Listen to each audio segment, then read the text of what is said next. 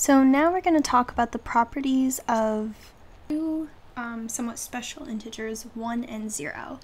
So the first thing you're going to need to know about the number 1 is 1 times any number n is equal to n.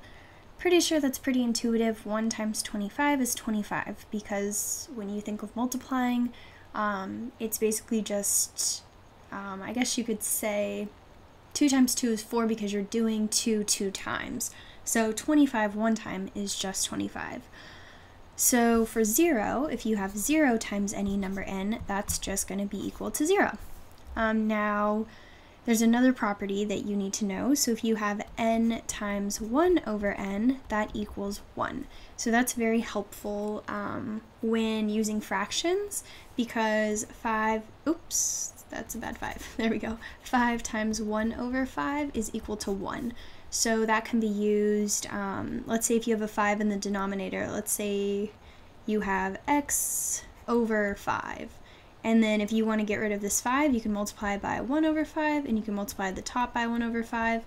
That's going to cancel out, and you're going to get 1 in the denominator, and now you have 1/5 x.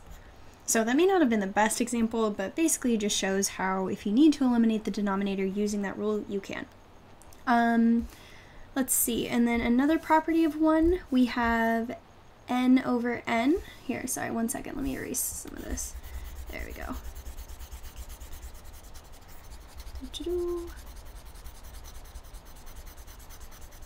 Okay, back to the properties. One more property of n, or I'm sorry, of 1 is n over n is equal to 1. So any number divided by itself is 1 because any number divided into that many groups is just 1. So 25 divided into 25 pieces is just 1. Let's see, so now some other properties of 0 you need to know. Let's see, n plus 0 is equal to n because any number, when you add 0 to it, it's just itself.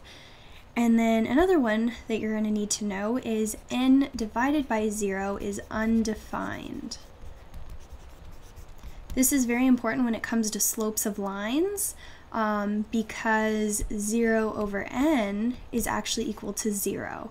So if a line has a slope with a 0 in the numerator, the slope is going to be 0. But then if a line has a 0 in the denominator, it's going to be undefined. So that's why you'll see that horizontal lines have a slope of 0, but then vertical lines have an undefined slope. So I think that pretty much covers the properties that you need to know of 1 and 0. I will go ahead and box these, but be sure, I know these are kind of intuitive, but be sure that you have them, just fresh in your mind for when you're taking the test, because it's gonna make your life a lot easier. Oops, that's not a very good box, but you guys got the picture. Okay, let me go ahead and erase this, and then we're gonna move on to prime numbers. Let's see if I can do this the easy way. Oh, that's good enough. Erase this. Sorry guys, I should have just paused the video. I'll do that next time. Okay, back to what I was doing. Okay, so now we're going to talk about prime numbers. So prime numbers have factors that are 1 and itself. So I don't think I've talked about factors yet, but factors are basically numbers that are evenly divisible into a number. So the factors of 4 are 2 and 2. Also 4 and 1. I probably shouldn't have written it like that, but basically you can keep going. This is called prime factorization. You can break every number down into a product of prime factors. So let's see, so where was I? Okay, so 4, for example, the factors of 4 are 1, 2, and 4. So 4 has 3 factors. If you take a number like 2, on the other hand, the only factors of 2 are 1 and 2. So I would say I would recommend memorizing the first 6 prime numbers, and those are 2, 3, 5, 7, 11, and 13. Maybe even more, but I would say at least know those first 6 ones. And notice that 1 is not prime.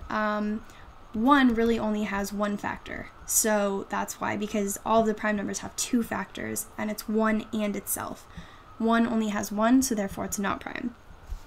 So I think that covers prime numbers. Let me go over prime factorization really quickly. So prime factorization is, let's say you take a number 24. So prime factorization is the process of breaking this down into its prime factors. So let's see, we have 6 and a 4. Those are just two factors. You don't have to choose 6 and 4. Those are just two that came to mind. It doesn't matter when you're prime factorizing because at the end you're going to break it all the way down into its factors. I'll actually show you how it can be, how it would be the same in a second.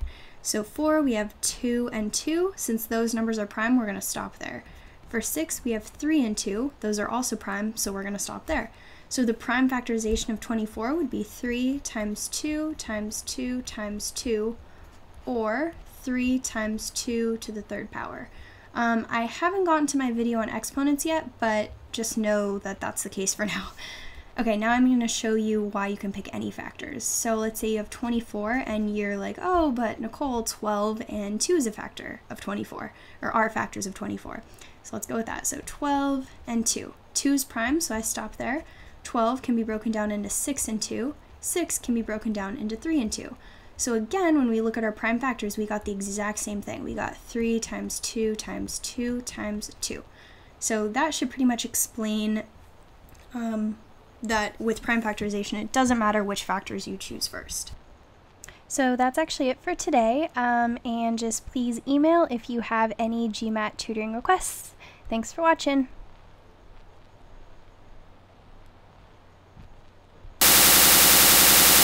Explanatory.